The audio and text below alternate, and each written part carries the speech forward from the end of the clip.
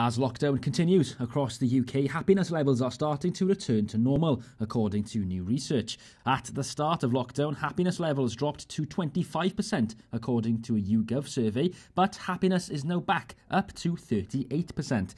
It seems people across the country and here in the northeast are starting to settle into the new normal. More people have been getting outdoors, with traffic levels slowly increasing across the region.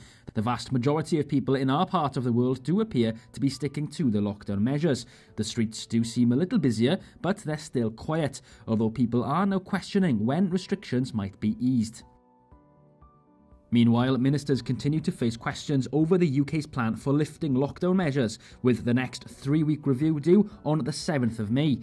Some European countries are now beginning to ease their own restrictions, but here in the UK, Prime Minister Boris Johnson has said the government cannot spell out how fast or slow, or even when changes to the current rules might be made. Mr Johnson says the government will be relying on the science, and ministers are expected to give details on any alterations to lockdown by the end of the week. However, there are some positives to life on lockdown, with data suggesting 19% of people believe it's improved their relationship with their partner, 23% of people believe relations with children have improved too, and just over a quarter of people say they're no friendlier with their neighbours. But how has life changed for you? Have your relationships improved? What are you enjoying most about the new normal? Perhaps there's a local hero you want to celebrate as well.